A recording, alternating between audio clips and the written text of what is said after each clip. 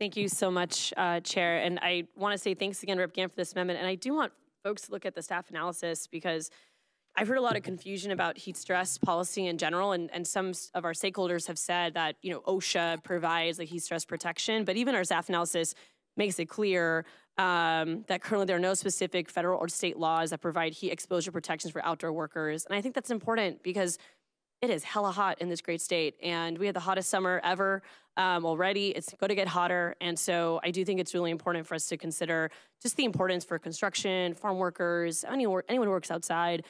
We got to make sure our people are safe. You have serious challenges with kidney disease. You know, folks can't get water breaks, and so it really is just good policy for us to consider. And I think delaying it is not in the best interest of our constituents. Thank you, Chair.